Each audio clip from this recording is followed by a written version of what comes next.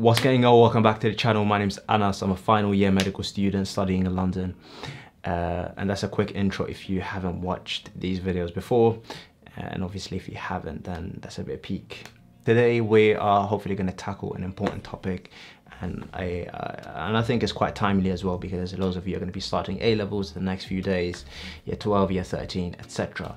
And I think a couple months ago, I made a few videos. So I made a video about my mistakes in A-levels, and also teamed up with some of the younger medical students at my uni who also did really well in their A-levels with the new spec. And honestly, I think we presented it in a way which I don't think anyone's done on YouTube before, but it was a long video, and also people had exams 4 weeks after that, so it wasn't enough time to implement it. But now there is time, so there is no excuse that there is no time.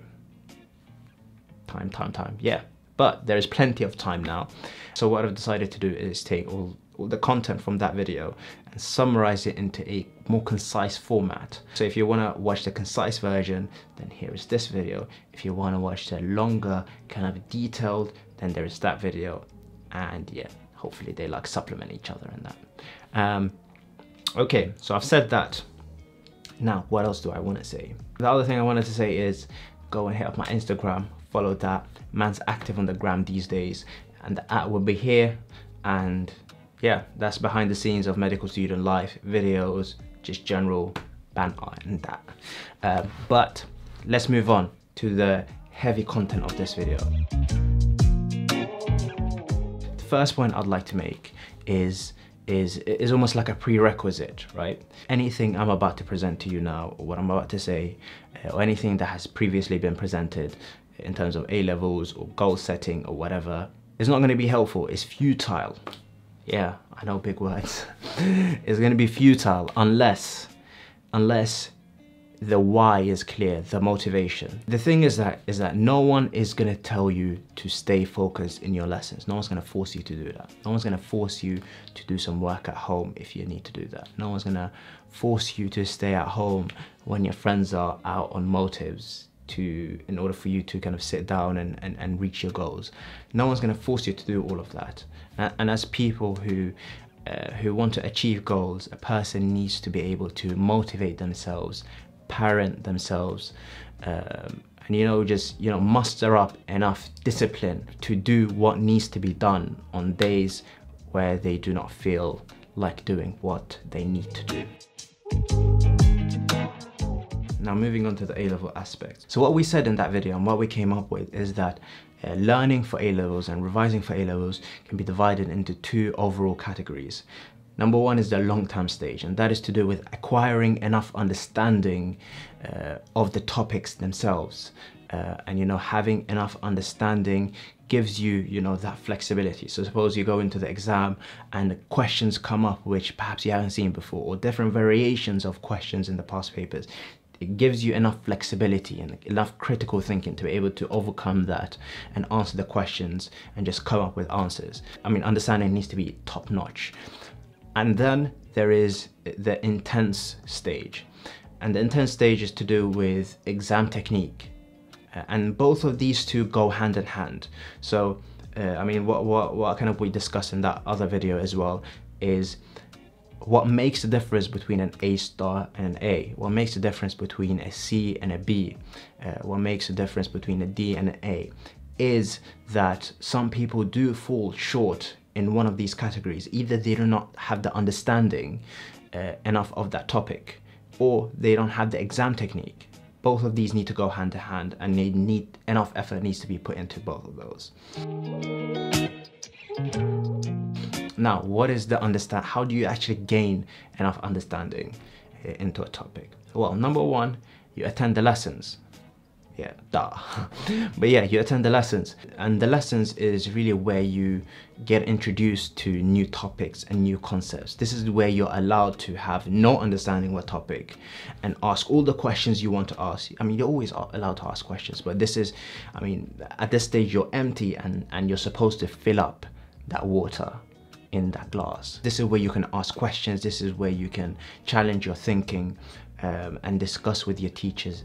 This is kind of the best opportunity for that. And what's important here is if someone is focused in lessons, then that will save time in the long run, because if you're focused in lessons, it means that you have a better understanding of the topic, which means once you go home, you'll need to do less work on it. You can spend time doing other things which you also enjoy. And you can think of it almost like a puzzle piece. So suppose kind of the rest of the puzzle is your current understanding of a topic, which you might have got from GCSEs, and then you get a puzzle piece, and if you make sure it fits really well, then you don't need to do any extra work.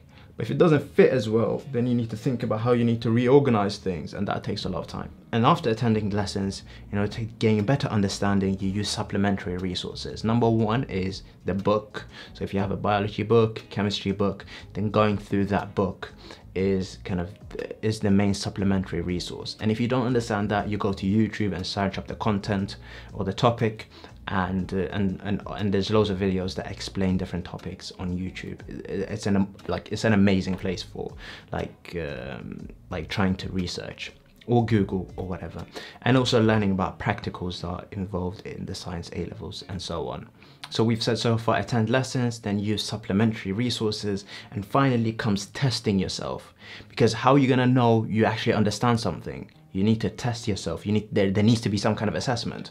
And the way you can assess yourself, especially with the new specification, is to do topic specific questions. So for example, if I'm doing OCR biology, then I can go online and I can find topic specific questions to, for example, respiratory topics that I did in that biology lesson. So if we went through those chapters about the respiratory system, then I can go on that website. I think it's called savemyexams.co.uk. That's one of them. You go on the website, you find the topic that you went through, and then you do the questions. And where those questions come from is old past papers, where someone has gone into the past papers and taken all of the questions that pertain to a specific topic and collated them into kind of one chunk.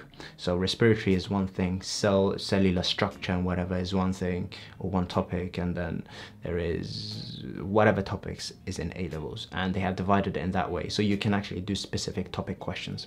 That's the way you test yourself, you assess yourself, and then you go back to lessons, learn a new topic, use supplementary resources, test yourself. See that flow chart? Yeah. Moving on swiftly, you've done this for say you've done this for a year, or you've done it for the first 6 months of year 13, and it's time to start preparing for exams. And this is the intense stage. This is where you take your exam technique to pristine condition. And the way you do that is past papers. Honestly, the questions repeat. They're almost identical. Sometimes they kind of switch up the different elements in chemistry and the equations. Sometimes they switch up the numbers, but the concepts are the same.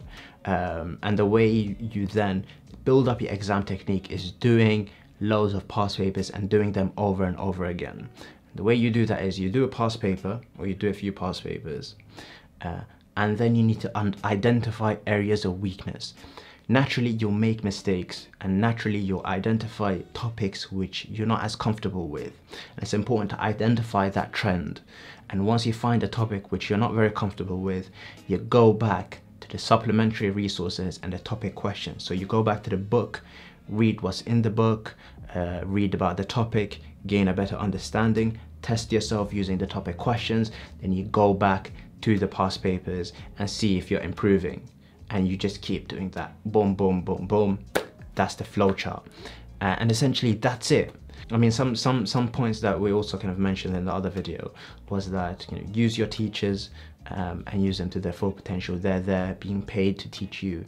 And often the vast majority of teachers are very happy to help and give you extra time if you want it. If you show enthusiasm, they'll show equal, if not more, enthusiasm back.